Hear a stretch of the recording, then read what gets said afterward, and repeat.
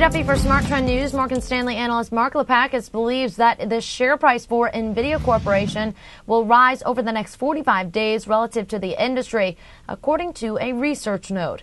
The analyst wrote in a note Friday, quote, "This is because the stock has traded off recently, making short-term valuation much more compelling.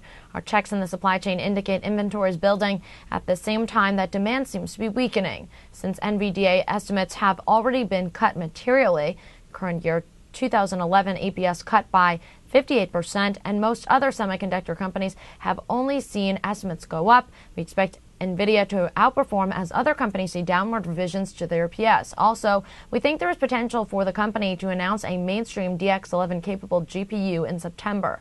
We estimate that there is about 70 to 80% or very likely probability for the scenario." Smart Trend alerted subscribers to take profits in NVIDIA on May 4th when the stock was at a price of $14.93. Since then, it's fallen close to 34%.